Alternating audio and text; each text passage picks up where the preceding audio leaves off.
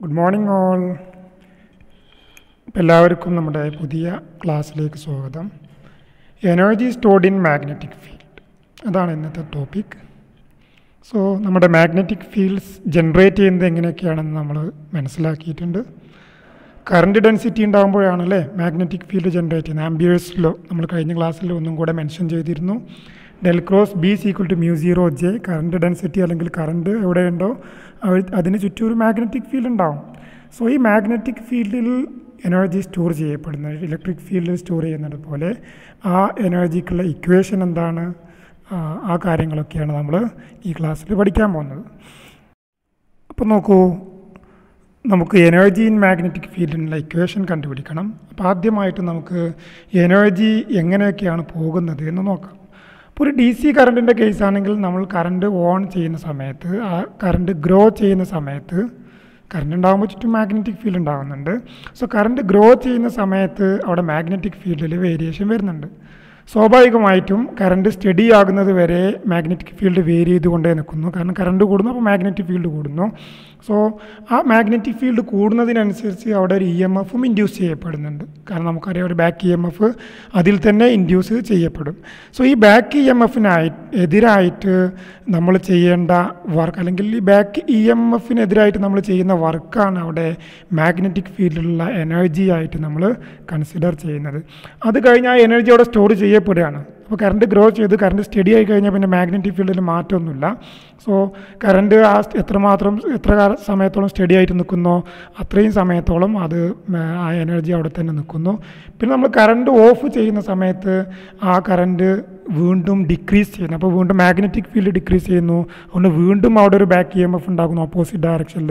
So അതിന് ഓപ്പോസിറ്റായിട്ട് വീണ്ടും നമ്മുടെ ഈ ചാർജിനെ ഈ നമ്മുടെ എനർജിയെ ഉപയോഗിക്കുന്നു. മീൻസ് അവിടെ ആ ഡിക്രീസ് ഇൻ മാഗ്നറ്റിക് ഫീൽഡിനെ ഒപ്പോസ് ചെയ്യാൻ വേണ്ടിയിട്ട് എന്ത് ചെയ്യുന്നു, ഓൾറെഡി സ്റ്റോർ ചെയ്തിട്ടുള്ള മാഗ്നറ്റിക് ഫീൽഡ് എനർജിയെ ഉപയോഗിക്കുന്നു. സോ ഇങ്ങനെ സ്റ്റോർ ചെയ്യപ്പെടുന്ന ഈ എനർജി ഇൻ മാഗ്നറ്റിക് ഫീൽഡിനുള്ള ഇക്വേഷനാണ് നമ്മൾ കണ്ടുപിടിക്കാൻ പോകുന്നത്. ഓക്കെ, അപ്പോൾ നമുക്കറിയാം പവറിനുള്ള ഇക്വേഷൻ. ഒരു ഇ എം എഫ് ഇൻഡ്യൂസ് ചെയ്യപ്പെടുന്ന സമയത്ത് അവിടെയുള്ള പവർ എന്ന് പറയുമ്പോൾ പവറിൻ്റെ ഇക്വേഷൻ നമുക്കറിയാം V × I ആണ് അല്ലേ. V × I. ഇവിടെ പറയുന്ന V എന്ന് പറയുമ്പോൾ പൊട്ടൻഷ്യലാണ്. That potential is -E. Means E is E M F. E M എഫിന് ഒപ്പോസ് ചെയ്തുകൊണ്ടാണ് നമ്മൾ എന്ത് ചെയ്യുന്നത്, മീൻസ് ഇവിടെയുള്ള ബാക്ക് ഇ എം എഫിന് ഒപ്പോസിറ്റ് ആയിട്ടുള്ള ഡയറക്ഷൻസിലാണ് നമ്മൾ ചാർജ് ഫ്ലോ ചെയ്യുന്നത്. അതുകൊണ്ട് തന്നെ അവിടെയുള്ള പൊട്ടൻഷ്യൽ വിൽ ബി -E, അല്ലെങ്കിൽ നമ്മുടെ ചാർജിന് കിട്ടുന്ന ഇലക്ട്രോൺസിന് കിട്ടുന്ന potential will be -E. So the power is V × I, that is -E × I. So പവറിനുള്ള equation നമുക്കറിയാം. Power is work by unit time, that is energy per unit time, that is dW/dt. അപ്പോൾ നമുക്ക് ഇങ്ങനെ എഴുതാം, dW/dt is equal to -E × I. But ഈ എന്താണ് നമ്മൾ already മനസ്സിലാക്കിയിട്ടുണ്ട് അല്ലേ.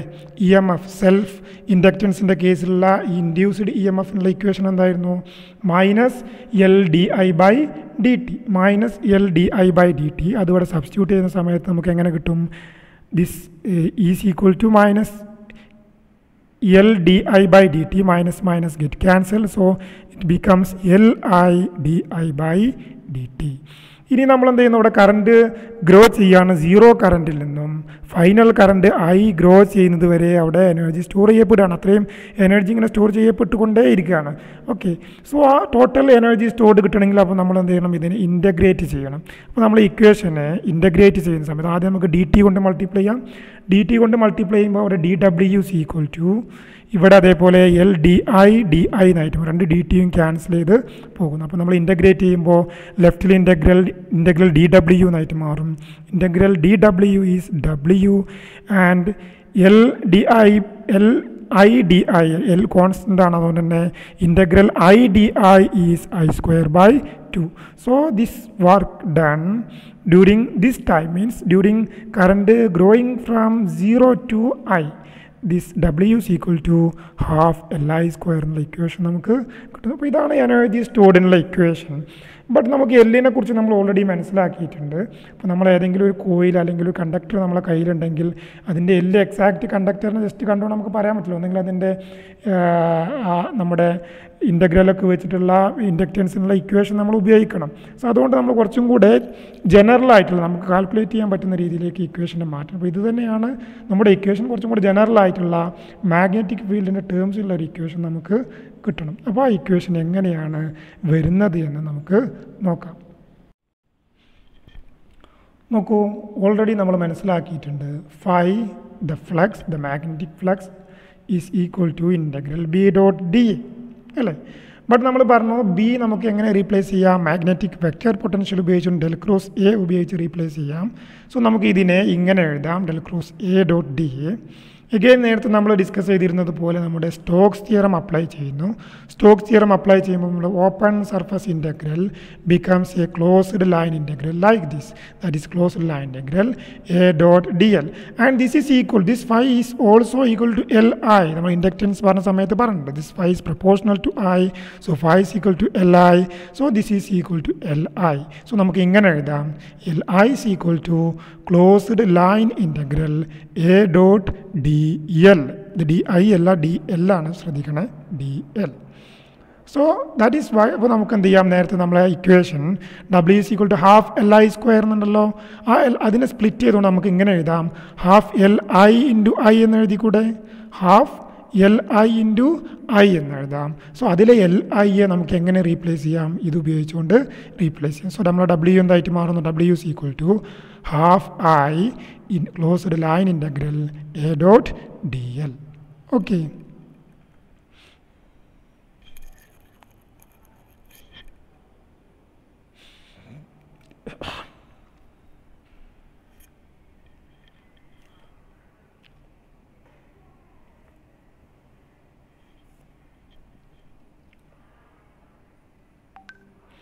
അപ്പോൾ നമ്മുടെ എല്ലും ഐയും മാറിപ്പോകാൻ പാടില്ല. കാരണം ഇവിടെ ഓൾറെഡി ഡി എല്ലാണ് ഇപ്പോൾ ഇവിടെ നിലവിലുള്ളത്, ഇവിടെ പുറത്ത് ഐ ആണുള്ളത്. അതൊരു ഇവിടെ ഇത് ഇറ്റാലിക്സ് ചെരിഞ്ഞിട്ടാണ് കൊടുത്തത്, നമ്മൾ ടെക്സ്റ്റിൽ ഇങ്ങനെ ഉപയോഗിക്കും, ഞാൻ അതേപോലെ ഉപയോഗിച്ചതാണ്. ഇവിടെയാണെങ്കിൽ ഇത് എൽ സ്മോൾ ലെറ്റർ എല്ലാണ് ഈ നൽകിയിട്ടുള്ളത്. ഓക്കെ, ഇനി നമ്മൾ ഈ ഐയെ ഈ ഡി ഐയും ഒരേ ഡയറക്ഷനിലാണല്ലോ, അതുകൊണ്ട് നമുക്ക് എന്ത് ചെയ്യാം, ഈ ഐയെ ഇതിൻ്റെ ഉള്ളിലേക്ക് എടുത്തുകൊണ്ട് ഈ ഡോട്ട് പ്രോഡക്റ്റിൻ്റെ ഭാഗമായിട്ട് എഴുതിക്കൊണ്ട് നമുക്ക് ഡി എൽ എന്ന് പറയുന്ന മാഗ്നിറ്റ്യൂഡിനെ പുറത്ത് എഴുതാം. അപ്പോൾ ഈ ഐയെ ഇത് ഐയും ഡി എല്ലും ഒരേ ഡയറക്ഷനിലായതുകൊണ്ട് കറൻറ്റും നമ്മുടെ ലൂപ്പിൻ്റെ ഡയറക്ഷനും, കാരണം ലൂപ്പിലൂടെയാണല്ലോ കറണ്ട് പോകുന്നത്, സോ അതുകൊണ്ട് തന്നെ ഡി എല്ലിൻ്റെ ഡയറക്ഷനും അതേപോലെ കറണ്ടിൻ്റെ ഡയറക്ഷനും ഇൻസ്റ്റൻറ്റേനിയസ്ലി സെയിം ആയതുകൊണ്ട് നമുക്ക് ഈ ഐയെ ഇവിടെ ഉള്ളിലേക്ക് എടുത്തുകൊണ്ട് എഴുതാം. So closed line integral A dot I D L means ഇതിൻ്റെ ഡി എല്ലിൻ്റെ മാഗ്നിറ്റ്യൂഡ് പുറത്തെടുത്ത് നമ്മൾ എഴുതുന്നു. ഓക്കെ, സോ ഇതൊരു ലൈൻ ഇൻ്റഗ്രലാണ്, നമുക്ക് വളരെ ക്ലിയർ ആണ്, ക്ലോസ്ഡ് ലൈൻ ഇൻ്റഗ്രലാണ്. കറണ്ട് അതേപോലെ ലൈൻ കറണ്ട് ഡെൻസിറ്റി അല്ലെങ്കിൽ current ordinary current ഡെൻസിറ്റിയാണ്, surface current density അല്ല, അതേപോലെ voltage current ഡെൻസിറ്റിയിലെ ordinary line current ഡെൻസിറ്റിയാണ്. അപ്പോൾ നമുക്ക് ഇതിനെ ജനറലൈസ് ചെയ്യാം, ഈ കിട്ടിയ ഇക്വേഷൻ നമുക്ക് ജനറലൈസ് ചെയ്യണം, വോളിയം കറണ്ട് ഡെൻസിറ്റി ആയിട്ട് ജനറലൈസ് ചെയ്യണം. സോ അങ്ങനെ ജനറലൈസ് ചെയ്യുമ്പോൾ നോക്കൂ, നമുക്ക് എന്തൊക്കെ ചെയ്യേണ്ടി വരും, ഈ ഐയെ മാറ്റിയിട്ട് നമ്മൾ എന്താക്കേണ്ടി വരും, വോളിയം കറണ്ട് ഡെൻസിറ്റി ജെ ആക്കി മാറ്റണം.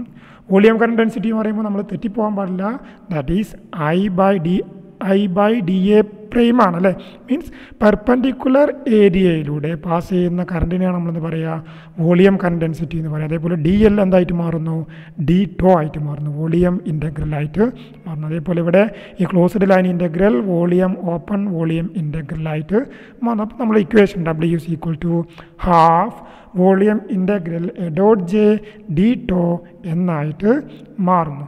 ഓക്കെ, ഇനി നമുക്ക് എന്ത് ചെയ്യാം, ഈ ജെ നമുക്ക് റീപ്ലേസ് ചെയ്യണം. എങ്ങനെ റീപ്ലേസ് ചെയ്യും, ജെ നമുക്ക് വളരെ ഈസി ആയിട്ട് റീപ്ലേസ് ചെയ്യാം അല്ലേ.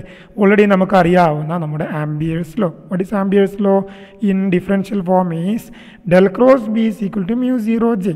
അപ്പോൾ അതുകൊണ്ട് നമുക്ക് എന്ത് ചെയ്യാം, ഇവിടെയുള്ള ജെ റീപ്ലേസ് ചെയ്തിട്ട് J is equal to del cross B by mu 0. നമുക്കറിയാവുന്ന ഒരു മാത്തമാറ്റിക്കൽ ഐഡന്റിറ്റി ഇവിടെ 0 പുറത്തെടുത്ത് എഴുതി, ഫോർ എ ക്രോസ് പ്രോഡക്റ്റ് അതിന്റെ ഡൈവേർജൻസ് സമയത്ത് del dot A cross B ജെക്ക് പകരം ഇവിടെ B dot del cross A minus A dot del cross B and B are some vectors.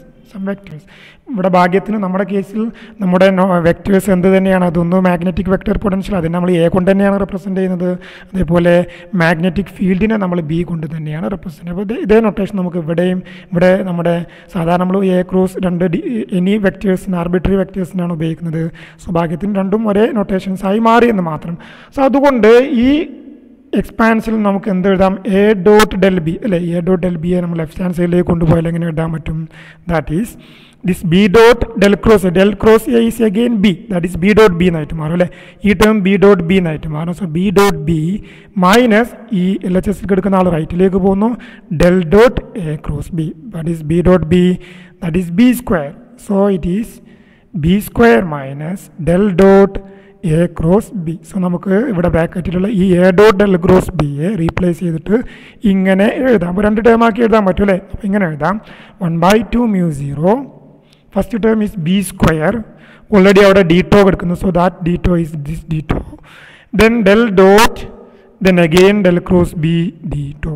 Okay, so നമ്മുടെ രണ്ട് ടേംസ് ആയിട്ട്, രണ്ട് ഇൻ്റഗ്രൽസ് ആയിട്ട്, രണ്ട് വോളിയം ഇൻ്റഗ്രൽസ് ആയിട്ട് നമ്മൾ ഡബ്ല്യു മാറുന്നു. അപ്പോൾ നോക്കൂ, ഒരു വോളിയം ഇൻ്റഗ്രൽ ടേം ഉണ്ട്, ഇവിടെ മറ്റൊരു വോളിയം ഇൻ്റഗ്രൽ ടേം ഉണ്ട്. എഗെയിൻ ഇവിടെ നോക്കൂ, ഈ ഇക്വേഷൻ നോക്കൂ, this is del cross some vector D to. അതുകൊണ്ട് നമുക്ക് ഇവിടെ എന്താ അപ്ലൈ ചെയ്യാം, നമ്മുടെ ഗോസസ് തിയറം അപ്ലൈ ചെയ്യാം. ഗോസസ് തിയറം അപ്ലൈ ചെയ്യുമ്പോൾ നമുക്കറിയാം closed surface integral open volume ഇൻ്റഗ്രലായിട്ട് മാറും, open volume integral closed surface ഇൻ്റഗ്രലായിട്ട് മാറും. സോ ഗോസസ് തിയറം റിവേഴ്സ് ആയിട്ട് അപ്ലൈ ചെയ്യുന്നത് നമുക്ക് ഇങ്ങനെ കിട്ടും, this becomes closed surface integral A cross B, vector എന്ന് പറയുമ്പോൾ ഇവിടെ എ ക്രോസ് ബി ആണ്, so A cross B dot D S surface ഇൻ്റഗ്രലായിട്ട് മാറി. ഇവിടെ ഓൾറെഡി വോളിയം ഇൻ്റഗ്രൽ തന്നെയാണ്.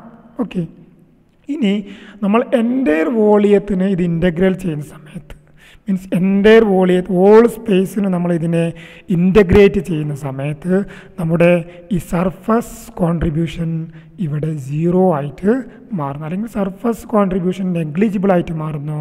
ഇവിടെയാണെങ്കിൽ ഇതൊരു ഇതിൻ്റെ കോൺട്രിബ്യൂഷൻ ഇൻക്രീസ് ചെയ്യുകയും ചെയ്യുന്നു. മീൻസ് നമ്മളെടുക്കുന്ന സ്പേസ് അല്ലെങ്കിൽ വോളിയം കൂടി വരുന്തോറും നമ്മുടെ ഈ ഫസ്റ്റ് ടേം പ്രോമിനൻ്റ് ആയിട്ട് മാറുന്നു, സെക്കൻഡ് ടേം നെഗ്ലിജിബിൾ ആയിട്ട് മാറുന്നു, വളരെ ചെറിയ വാല്യൂ ആയിട്ട് മാറുന്നു, സർഫസ് ഇൻ്റഗ്രൽ നെഗ്ലിജിബിൾ ആയിട്ട് മാറുന്നു. അതുകൊണ്ട് നമുക്ക് സെക്കൻഡ് ടേമിനെ നെഗ്ലക്റ്റ് ചെയ്യാം, ഈ ഫസ്റ്റ് ടേം മാത്രമേ അവിടെ എടുക്കുന്നുള്ളൂ. So this is actually approximation ആണ്. This work means which is equal to the energy stored, this is equal to 1/2 μ0 integral all space അല്ലേ, എക്സാക്ട്ലി all space ആകുമ്പോഴാണ് ഓൾമോസ്റ്റ് 0 ആയിട്ട് മാറുന്നത്, all space b square d tau. So ഇതാണ് നമ്മുടെ total energy stored in magnetic field. അങ്ങനെ എത്രമാത്രം സ്പേസിലേക്ക് magnetic field expand ചെയ്യുന്നത് നമുക്ക് പറയാൻ വളരെ മൈന്യൂട്ട് ആണെങ്കിൽ ഒരു ഫീൽഡ് അവിടെ ഉണ്ടല്ലോ. സോ ഓൾ സ്പേസ് എടുക്കുന്ന സമയത്ത് നമുക്ക് എങ്ങനെ എഴുതാൻ പറ്റും, സോ പെർ യൂണിറ്റ് വോളിയം ചെയ്യുമ്പോൾ നമുക്ക് ഇതിൻ്റെ ഡി ടോയെ ഇൻ്റഗ്രൽ ഡി ടോയെ അവിടുന്ന് ഡ്രോപ്പ് ചെയ്യാം. സോ എന്തായിട്ട് മാറും, energy stored per unit volume will be B square by 2 μ0.